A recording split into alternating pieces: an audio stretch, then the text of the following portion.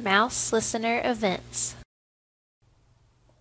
Hi, I'm Karen and I've created this video for Georgia College and State University. In this video, we'll be discussing the Mouse Listener class. We'll talk about the different interfaces that you can implement to use the Mouse Listener class and also talk about mouse adapters. Java allows you to create listener classes that handle events generated by the mouse. You can create a mouse listener class and/or a mouse motion listener class. The mouse listener class must implement the mouse listener interface. Remember, implementing an interface means that you are required to override all methods specified by the interface. These are the methods required by the mouse listener interface. They are all public void methods that accept one parameter, a mouse event that we're going to call E. There's a mouse pressed method, mouse clicked, mouse released, mouse entered, and mouse exited.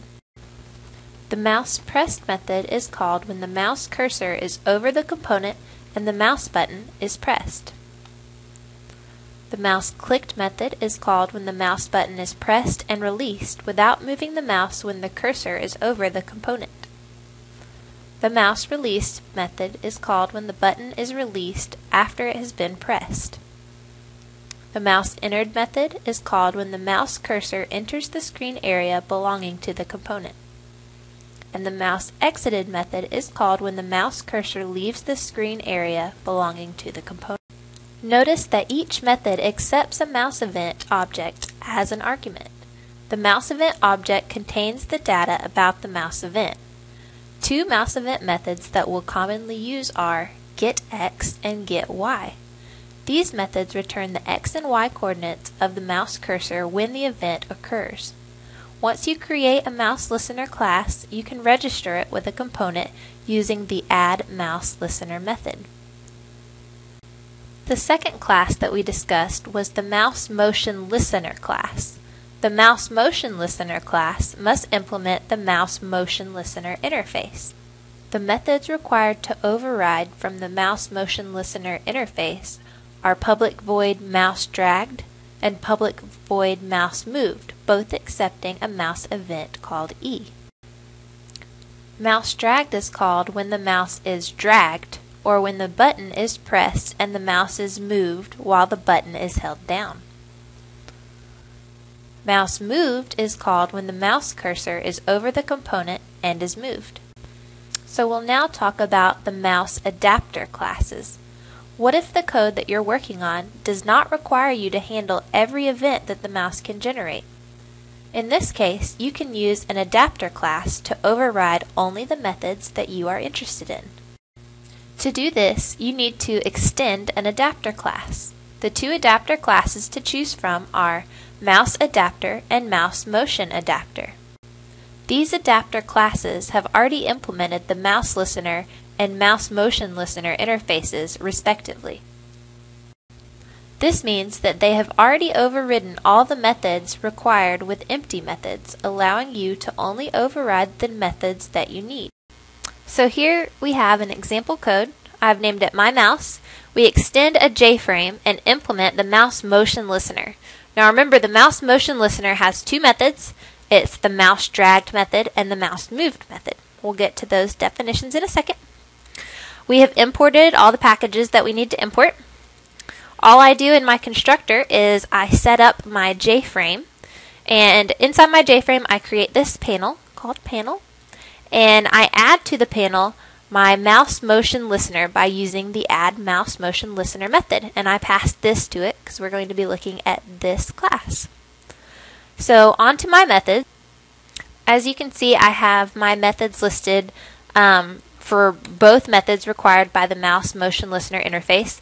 My mouse dragged method, the definition is empty, and that's because I actually don't want to do anything with this code when my mouse is dragged.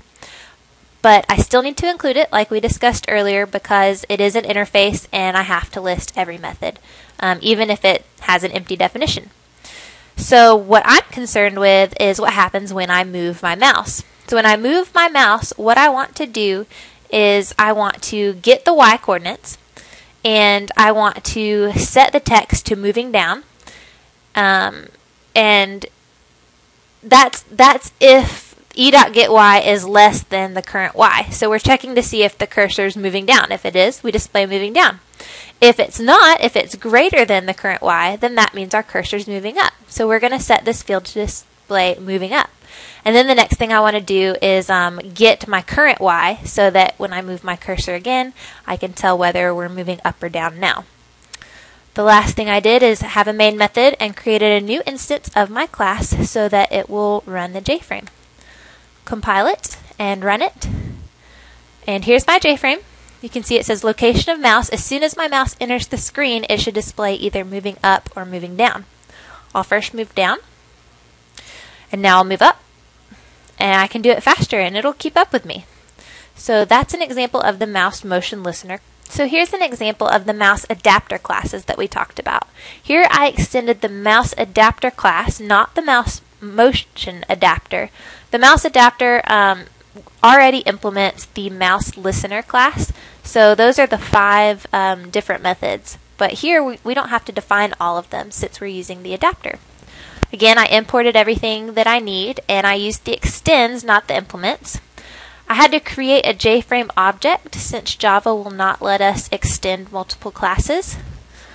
Inside here, I have my constructor. I set up my JFrame, and the same thing as the last one, to the panel, I add my mouse listener. Same thing. And down here, you'll notice I only have 2 methods declared. I have mouse entered and mouse clicked because that's all I'm concerned about. When my mouse enters the panel, I want to display the X and Y where it entered. And when I click inside the panel, I want to display the X and Y. I'm not concerned with the other methods of the mouse listener like mouse pressed, mouse released, and mouse exited.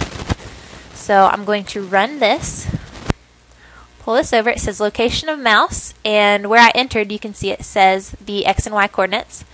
And here I'm going to click. There's coordinates. Click again. And so that's an example of using the mouse adapter class. I hope this video has helped you understand what a JApplet is and help you learn how to create them on your own. Good luck!